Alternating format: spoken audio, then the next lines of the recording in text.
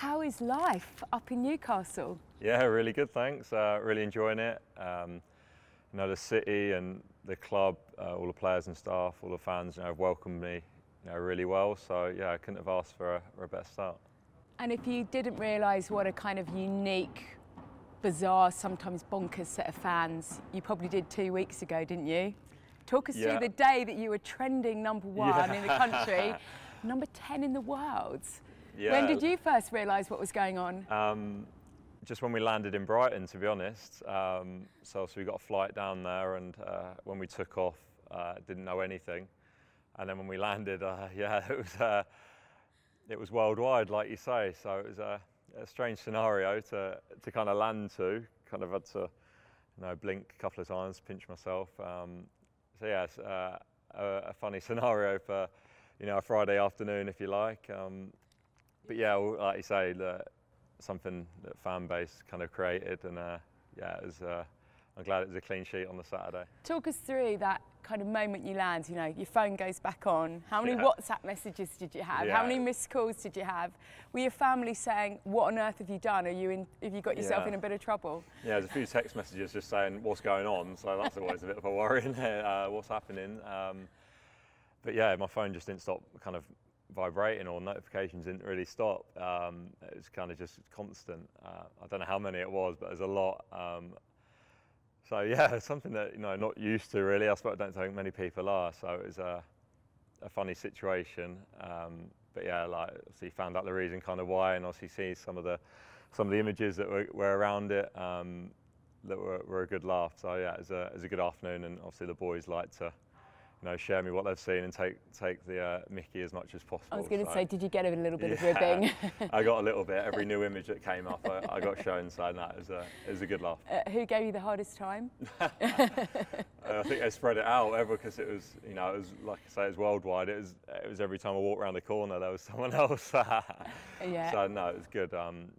If it was one of the other lads, I'd be doing the same. Of course you would. And you and Nick Pope, the UFO expert, who replied, now best buddies on Instagram. I think we kind of had a conflict a few years ago when kind of something happened, and I don't know if he was getting hounded by opposition fans and had to tell people that it wasn't me. So we've had our paths have crossed before. Isn't that funny? One day you might get to meet him. You never know. You never know. You never know. And if I ever need some more information on UFOs and aliens, at least I've got a contact. You know where to go. I've got a contact. And I guess the big question is, was it tomato or gherkin, which is what started all of this? That was the start, wasn't it? No, neither. So I think I was the answer. And despite letting in 3 against City, you still pulled off some incredible saves. As a group, first of all, and yourself personally, to get a point, having 3 is probably quite a low number for me, I think, against them boys. So no, but it might have been 10 on a different day. Yeah, it was. They're always, they're a great team. They're one of the best in the world, maybe the best in the world. So as a goalkeeper, you go to bed the night before, and you got to be busy the next day, and that's why you train hard all week, and you work hard in your pre-season is to be ready for moments and games like that. So yeah, happy to keep a couple out. Well, Pep described you afterwards as incredible. He said England has an incredible goalkeeper there, and when you hear that from Pep Guardiola, you must have slept well the night after. Yeah, I think you're doing something right. Obviously, he's a great manager, and he's put together that team. So yeah, to get in the way and to stop them winning is it's a good feeling. You started so well, and then you have to be looking at England in a World Cup in a few months' time, don't you? Yeah, I think obviously on the first point, relegation's a really difficult thing to go through. Obviously, people in the dressing room here have been through it, manager, staff, and know what it's like. Also for myself, I've been through it again at Charlton Athletics. So yeah, never an easy thing to go through, especially obviously in the manner we did as well at Burnley, going to the last day and being outside, and then obviously being put back in. It was very difficult experience, and obviously kind of then was the end of my time at Burnley, so I didn't really get to see the boys, and that was kind of a team that had been together a long time that kind of all broke up, if you like. So yeah, a bit of an end of an era and a new chapter for a lot of players, and myself, and like you say, to come to this club in this city. When I heard about the interest, I was massively excited and kind of over the moon that, you know, that there was a chance of it happening. And then when it happens, you know, like you say, it's a kind of a 2.0. It's a kind of a reset. You got to prove yourself again. You want to prove yourself again. I want to take, you know, myself to the next level. And I think this is a great place to do that. And the biggest difference between Eddie and Sean?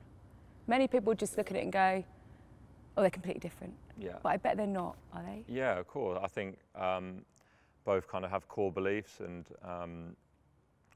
things that are kind of non-negotiable, if you like, and things that are massively important in a team environment, and very much, you know, team first. I think that's something that, you know, carries through. And I know, of course, there's differences like there probably would be with, you know, any manager.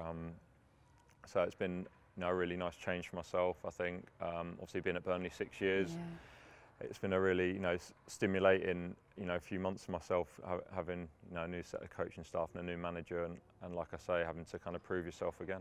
Just finally, as a 16-year-old, when you were kind of famously released and had to rethink what you might do with your life, do you sit here now at a club that's about to sign a £60 million player that's got intentions to win the Premier League with the World Cup a few months away? I mean, it must feel pretty amazing. Yeah, I think, you know, feet on the ground, reach for the stars, I suppose. That's something that has carried me well in my career and since I've been in the Premier League. You know, when I first made my Premier League debut, I felt I wanted it to, you know, be a good challenge, kind of a stage to prove myself and to enjoy. That's why you play football when you're a little boy, to get to that level and to play on the nice pitches in front of the big crowds against the best teams. So, no, very much still kind of got that mindset for myself that's carrying me forward.